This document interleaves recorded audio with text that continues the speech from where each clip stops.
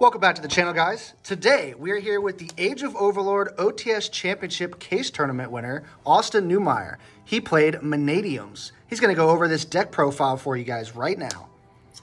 All right, so Mannadium best deck, first off. Second off, let's go over the cards. Okay, so 3 Reamheart, clearly the best card in the deck, IMO, and 3 Meek.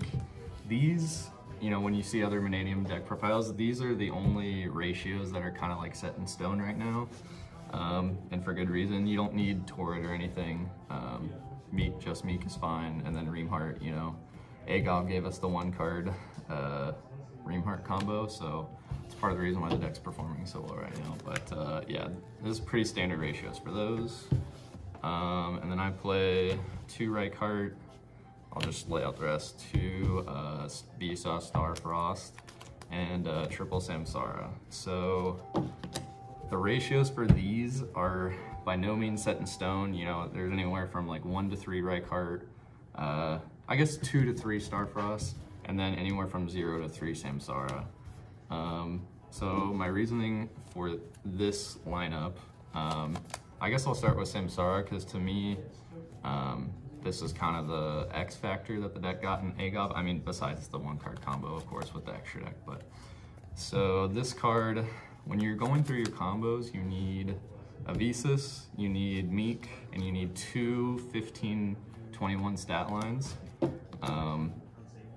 And you know, there's a million lines, but this is either Visas or a 15-21. So it kind of fixes your hands, you know, depending on what you need. And it's also probably the best extender for the deck, at least going first, right? Like you can get Vis Shield. It's not that uncommon for this to get Vis Shield. You know, you shuffle it back, summon this, now you have Starfrost again. Also, it looks awesome. It looks dope. So 3 of these, you could probably go down to 2. I board out 1 occasionally, because going second, a lot of times they'll try and deny you access to Starfrost at all. So if you have no way to get this engraved, then this can become dead. But once this is engraved or banished or anywhere really, this becomes basically the best extender that the deck could ask for. So that's my reasoning here. You could play 3 Reichheart. Going second is probably the best normal summon, because you can pop it to summon Reamheart, which is pretty important. And also by itself, it's 1 card, like level 10 plus SP and a pinch. So it's not like you'd be wrong for playing 3, but I'm at 41 as it is, so this is kind of the lineup that I landed on. Yeah, so that's that. And then I play the Prisma because I play the Hero Lives package. So a more common package to play is Fenrir plus Scare Cash, and that is also a good package. I don't think you know, if you don't want to play this, I don't think you'd be losing too many percentage points going with the other package. For me though, especially playing the 3 Samsara, right, like this summon this dumps Visas without normal summoning, and now this is live for the rest of the turn. So no matter how they decide to interact with you from that point out, this is live. And you know, going second especially, this deck just kills people, right? You push lethal pretty easily, and being able to put this out without normal summoning, dumping Visas without normal summoning, and then also having this as a Visas or a 15-21 without normal summoning, it's just, it usually overloads the interaction that your opponent would have. So I'm a huge fan of this. The other thing going first, if you play this, you might get a good read on whether they have Ash or not, depending how they themselves react. Also, they might think you're on heroes, so they might Ash it, which in general is pretty good for this deck because there's so many Ash targets.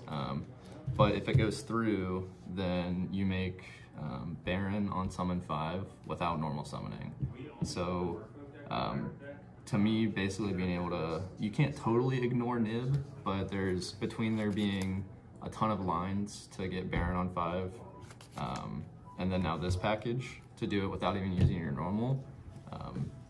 That's the only hand trap that this deck truly, really struggles against is Droll, of course. And then now that SP is a thing, it still hurts to get Drolled, but it's not the end of the world like it used to be.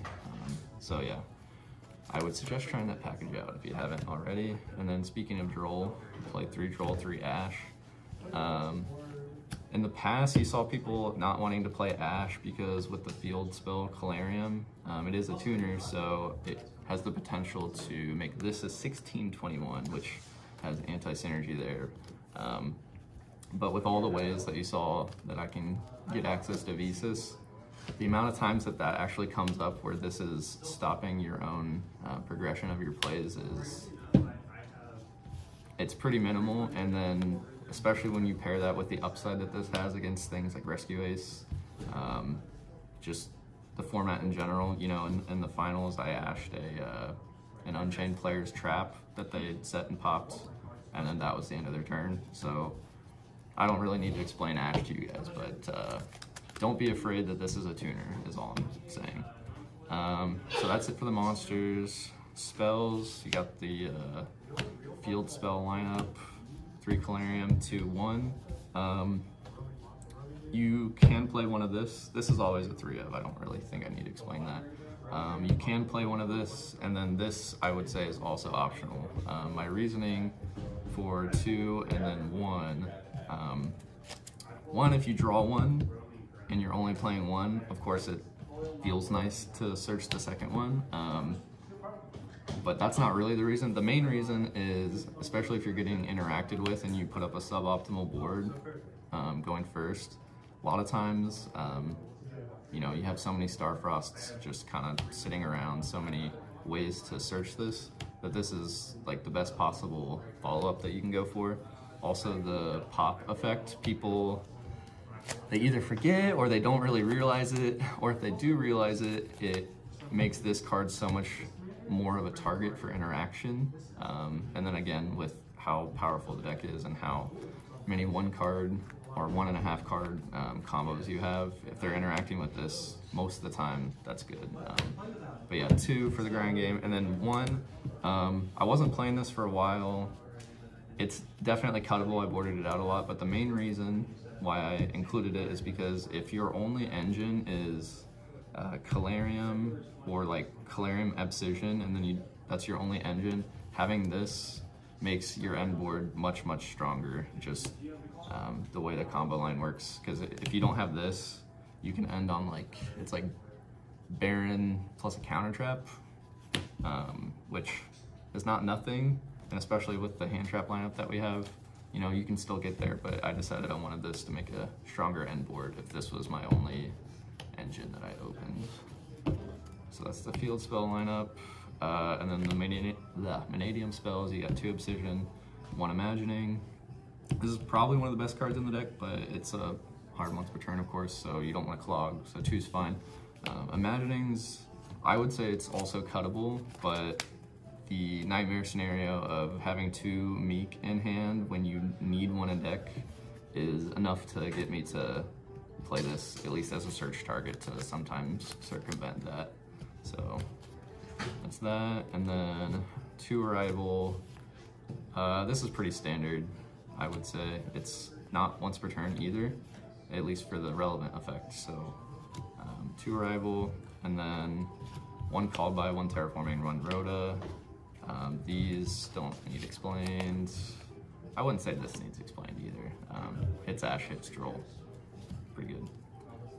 And then 3 Imperm, 1 Reframing. I really wanted 9 hand traps. I would say this is a hand trap format over a board breaker format, and this doesn't turn on talents. Don't really need to explain Imperm. This, you could cut it, but with Typhon existing, you need an answer to Typhon, because pretty much every deck has access to Typhon. So this, at the very least, is a searchable way to out that. So I don't think you know, going second, you can board it out, of course, but I don't think you should not include this in your main deck if you're playing Mannadium, in my opinion. So that's the main deck. It's 41. We'll go to the extra. 2 Lightheart for the links. I want to just play one of this, but if people are going to keep imperming it or keep ashing it, then 2 just gets them, right? Because it's not once per turn to summon this and search. So yeah, and then I guess it kind of goes along with the 2 Recophobia in terms of having follow-up for next turn if you have a softer than optimal board. So 2 Lightheart's good, and then I play Crush Sheep, that's standard for the combos. Then I play 2 Little Knight. This extra deck, you can basically play anything. Just about anything in the game this deck can get access to. So it's a little, you know, flexible, right? Like I've played Appaloosa, played, you know, the Dark Nightmare Unicorn access code package. But I kept running into scenarios where anytime I wanted to make a link, you know, assuming it's not this for your combo, Little Knight's just the best and easiest link to go into. So, and then I also found times where, you know, you'd make the Little Knight and you have your board, and a lot of times people now will just, you know, summon something, no effect, attack over, and then go main 2 and continue. And so that's the big reason why I wanted to. You don't have to play 2, but if you got it, I think you should. I feel like every time I looked over at your board, you had Little Knight. It's just so free in this deck, especially when you have this, which is also free. You're pretty much never summoning this without getting the banish. So it's, I don't know, it's an insane card. And I card love, is insane. Yeah, and it works with, let's see, well, it works with everything, but I play Chenying as well, so it's important to be able to banish something when you want to banish something, you know, so works there. It helps recycle Astrolaud. If you summon it and you're going first, you can banish something from your own grave that you can then shuffle back in with, that's the wrong one, shuffle back in with this pattern, so that's nice. Yeah, Little Knight's kind of nice. And then for the 10s, we got Chenying, Dispatter, Baron, and then Chaos Angel.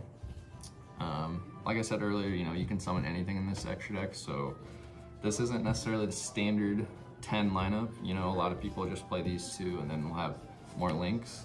I felt like this was, going first, these cards are the strongest end boards you can make, right? Like, the links are good, but going first Chenying's good, but also breaking boards, Chenying is insane. Also, I've played against Runic, you know. Against Runic, this thing's pretty good. It triggers off of any of their spells, so you have a lot of agency on when you want to trigger this. Chaos Angel's a board breaker, board protector. Enough said. Those are the 10s.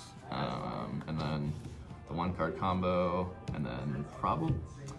There's a lot of good extra deck cards in this deck, but this might be the single most busted one for the deck. Yeah. Again, this is why, one of the reasons why, as of AGOP, this deck just got so much stronger. So there's that. Excel, Crimson. I don't summon Excel too often, assuming things are going hunky-dory, you know, but when you start getting interacted with, this comes up more often, so yeah, I don't think you can cut it, but those, and then 2 Astrolaud. You could play 3, but then, again, based on what I said earlier, usually, assuming your opponent didn't hand trap you and you want to banish the hand trap so Dispatter can become a negate, you'll just banish one of your Astrolauds so you can shuffle it back in and have a virtual 3rd copy. I will say sometimes, because you're playing the Hero Lives package, when you're popping off, there are times where either you don't have the 3rd to reveal, or you could summon the 3rd but you don't have it, but that usually if you get to that point, something else happened along the way where you're either already way winning or you messed up, so two should be just fine. So that's it for the extra. And then side, Got thrust, and then my thrust targets. So, like I said earlier, Droll is kind of the one hand trap that this deck fears the most. That's pretty well known. And while this doesn't directly counter Droll, you know, there's some people playing Mannequin Cat as a package now to kind of counter Droll in a way. But I felt Thrust was my preferred way because it also lets you search for your board breakers as well, or just anything you might want on top of being okay going first if you get hand trapped. So that's kind of gets me into why I'm playing these. So the one downside to doing this route is that there aren't any true like normal traps that fully stop Rescue Ace or fully stop Unchain. This, of course, you know, for Chimera, for Tier, purely, it basically ends their turn, so that's obvious for those. These two are more for Ace or Unchained, if they hand trap you and you're going first. The objective with these is not to make it so they can't play during their turn. It's basically just so you get to another turn, because the more busted your hand is, the more Droll hurts, in a way, right? The more searches you have, the more Droll hurts. So if you're able to just not die on the crackback, your hand's usually pretty loaded and you should be able to push through their board. So DDG against Unchained really hinders their follow-up. You can also board it in against Tier. This against Ace, again, I'm just trying not to die at that point if I get Drolled. So going first, I would board, you know, 2 thrust and then whichever normal trap I wanted for the matchup. And then this is for purely, of course, going second. And this, I don't have to explain talents, it's pretty busted. So that's the thrust package. And then I played 2 Lightning Storm, 3 evenly, going second cards. Again, with this deck being so full of like one card, 1.5 card, 2 card combos, just simplifying the game state and then just like summoning right card and having that go through is usually enough a lot of the time. So those are the board breakers, and then 3 Druid Swarm against Tier and Unchained. I've been asked why not do 1 Magnamut and 2 Druid Swarm. And that's because against Unchained specifically, this one is infinitely better, and you want it to be on board before they have Caesar. So let's say you Magnamut their Yama and then end phase search this. At that point, unless their hand is just not good, they will have put up a Caesar, and then this is dead in hand. So, and the reason that this is so good against Unchained, right, because the typical board is the Rage or Caesar. And then if this is on board, starting your turn, you just go battle phase, and then they either link it off and you get to send Caesar, or they let battle phase go through, you outrage, and then you continue. So I could see 3 and then 1 Magnamut, but I would never play less than 3 Druid Swarm in an Unchained format. So yeah, that's it. 41 main, 15-15, went 6-0 in Swiss, and then undefeated. 1 out in top 8. So yeah, deck's good. Cool. Best deck. Huge shout out to Austin. Thanks so much for the deck profile. And make sure you guys like, comment, and subscribe if you support the channel.